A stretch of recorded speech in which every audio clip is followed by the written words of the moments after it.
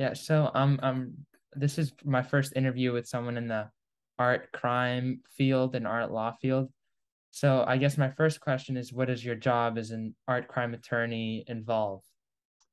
So, I mean, first of all, I hope this doesn't disappoint you, but I'm not per se an art crime attorney. Hmm. In fact, I like to keep criminal law out of my practice. Hmm. So I started out, and I think it's an interesting history because I have such a history of being almost one of the first generation of art lawyers and vintage art law.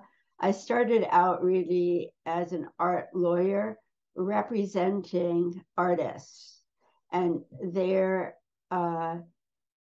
position in the art world and developing art law that suited their needs. I then fast forwarded, became the chair of the City Bar Association Art Law Committee.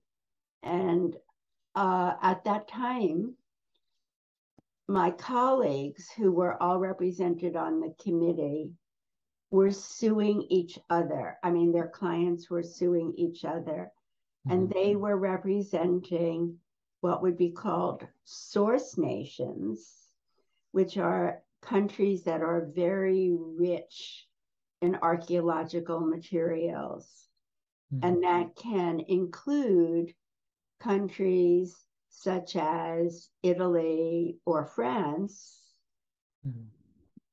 but it can also include, and what was where the whole issue started to come up with respect to looted art, Hmm. it included countries in South America, Hmm. Central America, Africa, and Asia, who were also very, very rich in both archaeological sites and antiquities.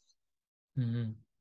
So my colleagues on the committee included lawyers who were at the Metropolitan Museum of Art and lawyers suing the Metropolitan Museum for Art.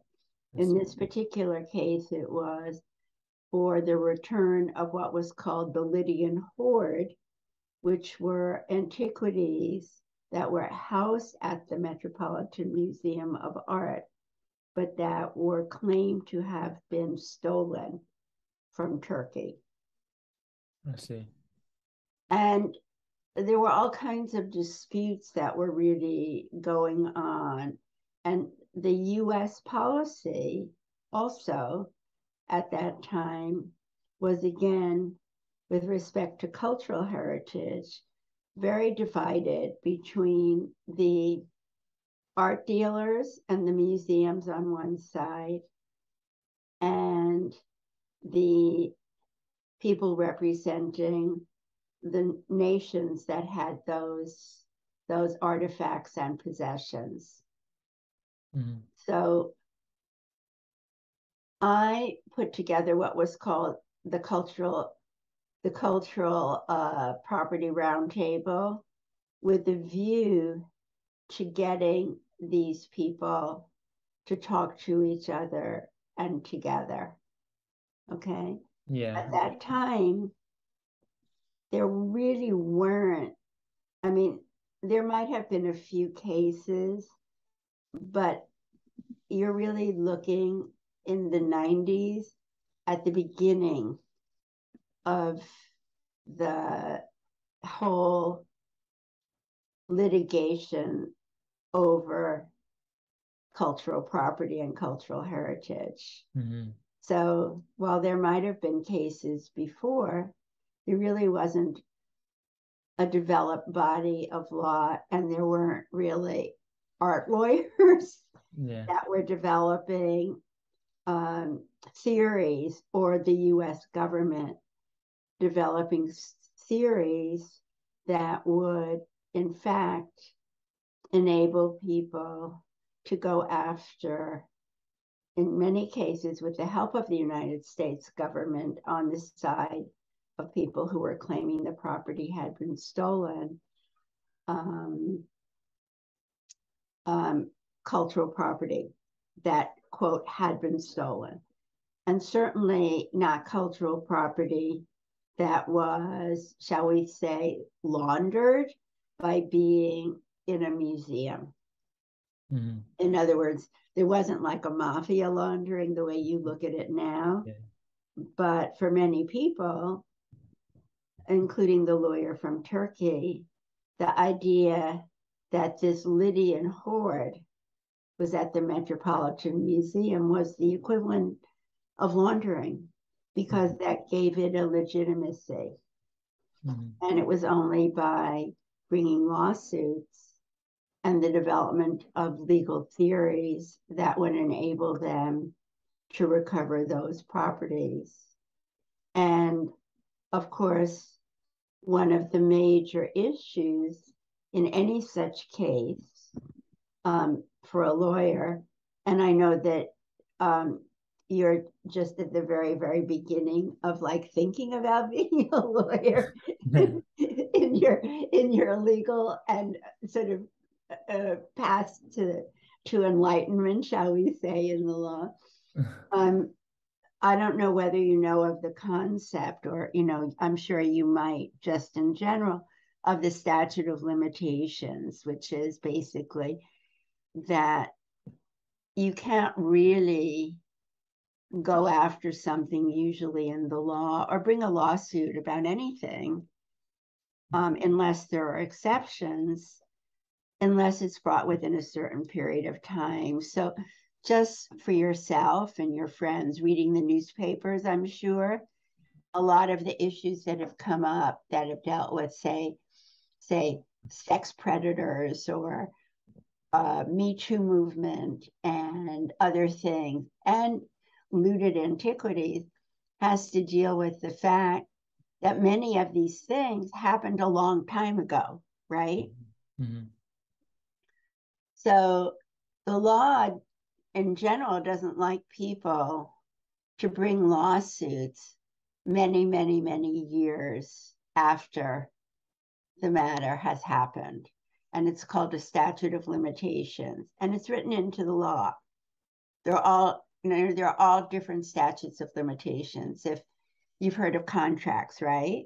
If Yeah. somebody breaches a contract to you, Mm-hmm. and you've entered into that contract with the person, and now, and you've been thinking, and I mean, I'm just saying you, but this happens a lot. People think and think and think about it, and since a lot of us have no sense of time, even before COVID, people will say, this has really been bothering me, and they'll call up their lawyer. I think this person really breached this contract with me, and I really want to sue them. And the lawyer will say, well, when did that happen? I think it was like 10 years ago. And the lawyer said, what? you know, so the question of looted antiquities, you can imagine, is not only a what, 10 years ago, like, when was that taken from your country? Mm-hmm. When? Like 300 years ago? Yeah, yeah, yeah. 200 years ago, and you want to sue to get it back. Mm-hmm. So, I mean, those early cases really raised issues not only of theft, but when the theft occurred and when people knew about it. Okay. So I'm sort of focusing you in a period of time, say in the 80s or 90s, when a body of law did develop using both the statute of limitations, which in New York is a state law statute. For all of theft is a state issue. It's not a federal issue. It can become federal if something is stolen under the definition of a federal statute. But things are not, in general, if somebody robs you on the street of New York, or there is a general theft from your house, it's really what we consider state law. Crimes are state Mm-hmm. law matters. and it only takes a certain kind of overlay and enactment by the federal government to make crimes federal. Like if you read in the paper of the federal, crimes like a Civil Rights Act or depriving people of their rights under the federal statutes, all of those become federal crimes because there are federal laws. But in general, criminal law is a state law matter. And so under New York law, New York developed a statute of limitations, which said that the statute of limitations for stolen art doesn't begin to start to tick tock down until the original owner, in this case it would be Turkey, demands that the person who now has it return it. So that's huge, right? Because instead of the way normally you would think of it, like, well, this was taken from Turkey, even if it was stolen 200 years ago, it's too bad, Turkey. You're out of the ballpark. But if the statute doesn't begin to run until Turkey said, hey, I'm a good lawyer. We've been doing a lot of research.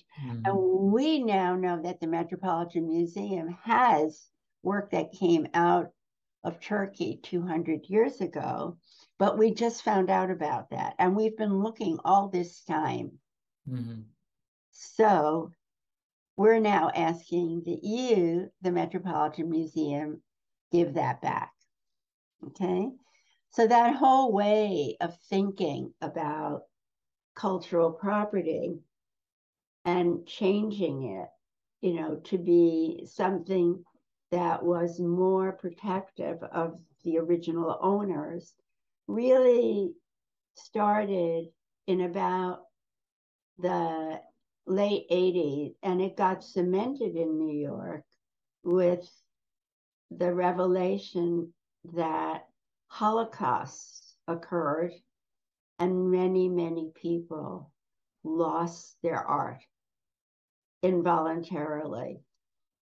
So many people who are on the boards of museums, like the Met, are Jewish. And they realize that the law, or from the point of view of the law, they were original owners if they wanted their property back. And so Holocaust victims who had unlawfully been deprived of their works of art by the Nazis,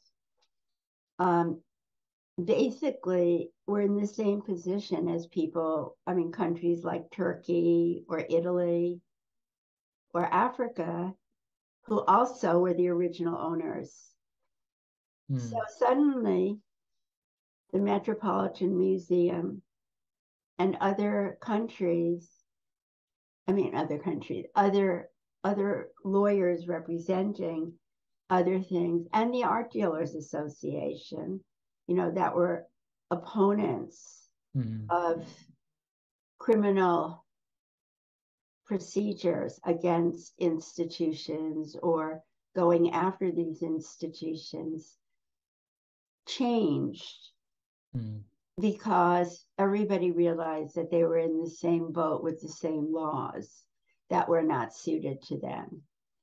So then bodies of law began to develop that did enable art lawyers to work with the federal government, the FBI, to solve art crimes, whether they were in the making, had happened, to enable original owners to get the works back because they had been, quote, stolen. Okay. And so that's how, when you really look at the evolution of all of that, in terms of cultural heritage, an art lawyer now has been involved in the development of laws and theories of law that permit him or her to be an art lawyer and in some cases work with people like the FBI or Homeland Security to go after people for art crimes. Mm-hmm. So it's important to know that historically, that wasn't always the case because of such obstacles like the statute of limitations, which said in the case of theft, 3 years from the theft, or contracts, 6 years from the contract, which changed and got nuanced to permit actions. Another thing that changed from the federal thing, because we talked about state crimes and federal crimes, and this is again, how from the James Bond side of it, looking at like, all right, what does an art crime lawyer do? Have made it easier because we have something called the National Stolen Property Act, which is a federal law. Okay, so remember, usually crimes, as I told you, are state law. So if you steal something, it's the district attorney's office and the New York police that are going to go after you, and you're going to be tried in criminal court under New York laws. Okay. If you murder somebody, you're going to be tried under New York's criminal laws. Okay. And you're going to be tried before a New York jury in a New York court. If you steal something from somebody's library or house, it's going to be New York law that applies. It's to define the theft. And if you go to prison, it's going to be a New York State prison. Okay. But what about all that stuff that's being smuggled in through customs and, crossing borders, or things that are coming in from Egypt that are painted over or that have false provenance? How are we going to get those? Because they're coming from outside of any state, and they don't have, New York State doesn't have jurisdiction. Again, the general principle is that one country doesn't enforce the export laws of another country. So, for example, if Egypt or Peru says it's illegal to export Peruvian antiquities or to export Egyptian antiquities, that may be illegal under the laws of that country, but it's not something that in New York, the customs people or the federal customs people could seize at JFK and say, well, Egypt told us, or Peru told us, that anything that's Peruvian has to be stolen. And, and it can't be exported. So therefore, since you're on a plane and that plane came from Lima or that plane came from Cairo, you had to have exported it unless you can prove you brought it in, and nobody can prove that they brought it in, right? So they would be stuck because the law generally is that you can't enforce export laws of another country. So how do we get it? Well, again, a change in our law from like the 90s is not only the statute of limitations, but the whole idea that we have this national stolen property law. And the national stolen property law is a federal law, but it developed originally to deal with stolen automobiles that were crossing interstate lines because as I told you, criminal law is for a state, right? So if you stole a car in New York and they caught you in New York with that stolen car, no problem, right? Mm-hmm. But if you take that car and you go to New Jersey through the Lincoln Tunnel, Mm-hmm.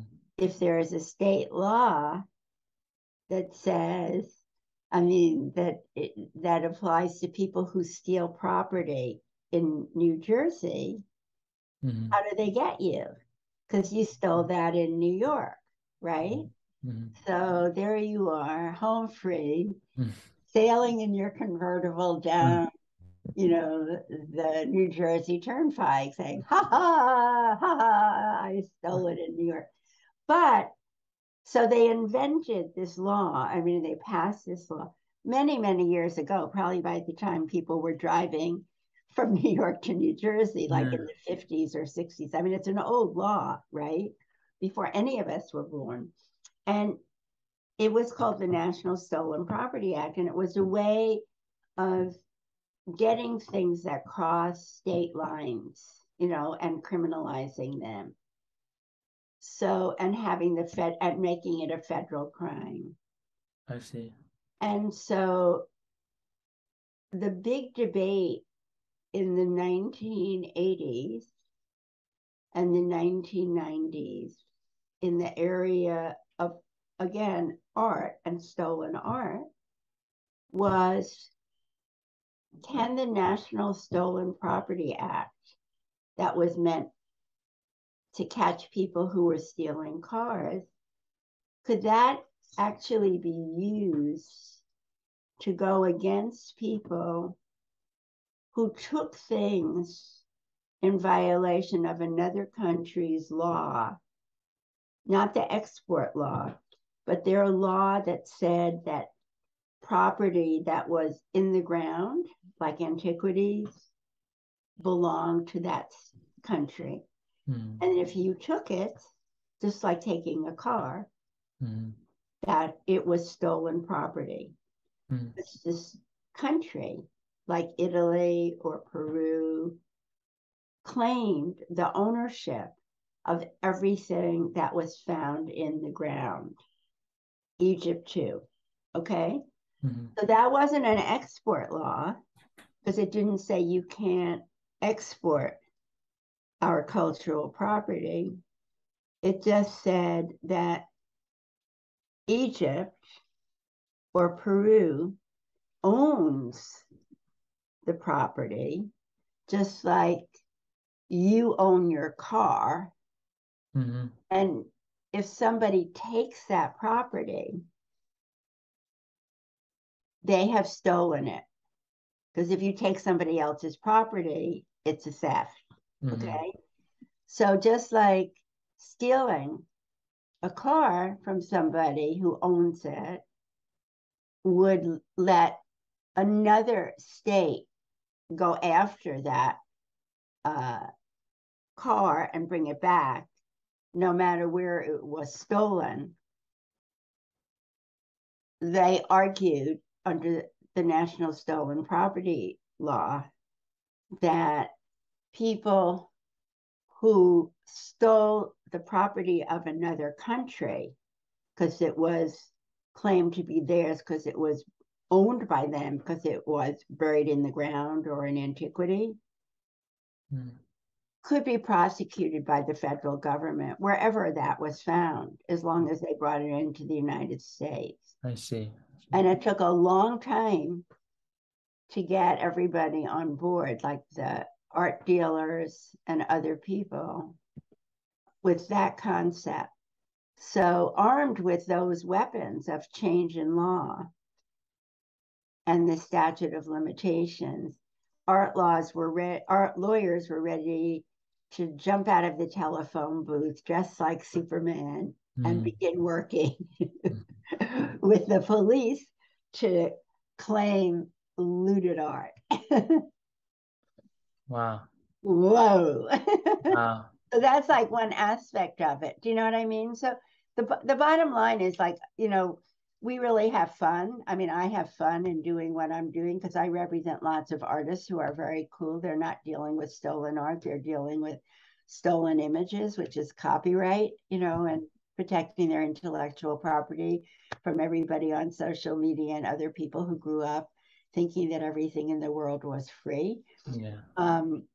But and they're very cool people, and I'm trying to help them, get their place in the world. But the whole other aspect of what art lawyers do, is, in terms of cultural heritage, is really to assist in the recovery and develop laws that are useful for the recovery of art that has been stolen either many, many years ago or is in the process of being stolen um, from source nations. And then, of course, lately, art lawyers are much more involved since art is an investment instead of, looking at it as a cultural heritage relic and a source of identity for people, or as a source of creativity for the artist. Now, of course, people are looking at it as a source of investment,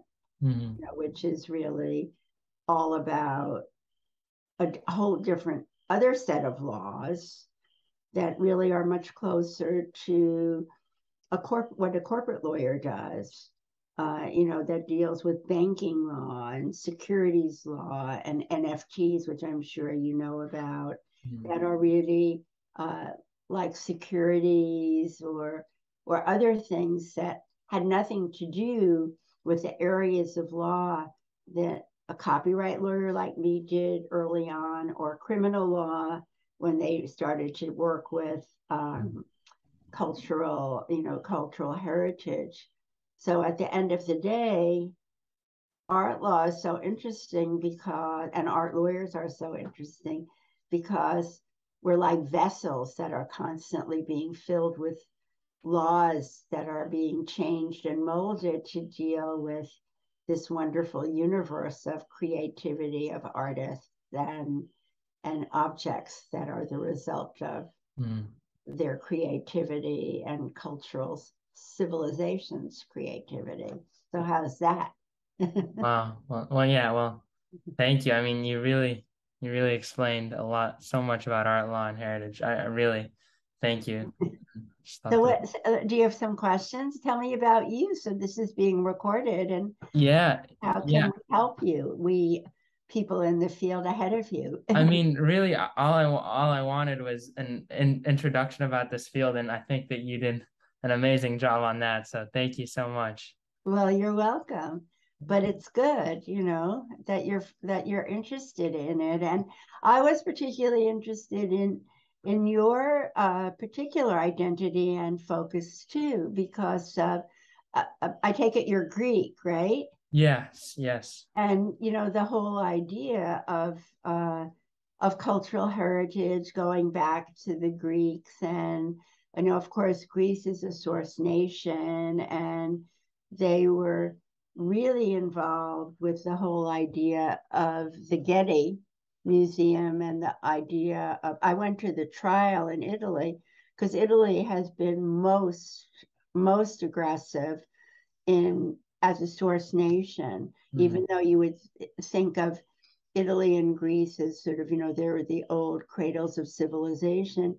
I mean, Italy has been perhaps one of the most aggressive countries in developing the laws of cultural heritage and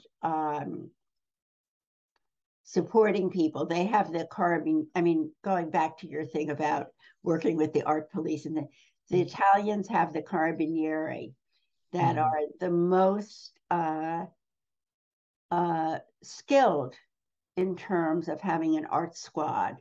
And mm, second to them is the U.S. Homeland Security Art Squad people. mm, But the Carabinieri are very, very proud of what they do. They have a whole collection now in Italy of things that they've recovered. And so Greece has been very vocal, more in terms of what could be considered the return of the Parthenon marbles Of or the course. Elgin marbles, depending on whose side you're on. Mm. But they haven't been as effective in terms of having police and a squad going around and actually recovering Yeah. looted artifacts. And so, for example, I went to the trial in Italy of this very well respected Italian woman, Marion True. Mm. I mean, I'm sorry, not Italian. She's a very well respected curator at the Getty Museum in Italian and Greek art. And she was accused of buying art which she knew was stolen, Mm. particularly from Italy, but some things from Greece. Mm. And I happened to go to her. She was being tried in absentia. I mean, everybody knew she was never going to go to jail in Italy, but she was sort of being defended by these Italian lawyers, but she never showed up for the trial. She was like sitting in Paris or Malibu or someplace. But I happened to attend the trial in Rome, which is like a criminal trial. Mm. And it was the day that the Carabinieri were testifying about the route that antiquities took to get out of Greece or Italy and then get in through Thailand and then into the market or laundered. Mm. So it's a very interesting area. I think in Greece, as I said, I don't know the number of people who are working in this area, but it's certainly a fascinating area to get involved in, and there are so many different aspects of it. And I think probably, you know, there are many opportunities for you to go, and it really combines so many different things. And of course, there's a contemporary Greek art scene too. Of But course. when I was doing this more, and another area that's in the field that some people might not talk to you about, which is a special interest of mine, has to do with underwater cultural heritage. Mm. And um, I was invited to speak at a conference that took place in about 2006, which is at the time that the US was bombing um, in Iraq. So I was a little nervous that I was the only American there. And I thought, my goodness, they're going, why are they thinking that the US is on a Mediterranean conference? But there I was. Mm-hmm. And they were trying to do an underwater cultural heritage treaty for the Mediterranean. And that's still in the offing, but it's a whole other area that involves admiralty law. So Mm. basically, it's a it's a very interesting area of the law, and it involves many, many different areas of the law, all like admiralty law, sales law, copyright law, but with a particular focus on the issues that pertain to the identity of people, their culture, and the creativity of their artists. So that's it. Oh, thank you. I mean, perfect timing too, because the meeting is about to run out. I don't have the premium. I know. And Yeah. if you have any questions that arise, please don't hesitate to reach out if I can Thank be of you. further help. Truly, thank you. Thank you. Okay, let me know what you end up doing. I will. Have a great day. Have a You great too. Bye. Bye.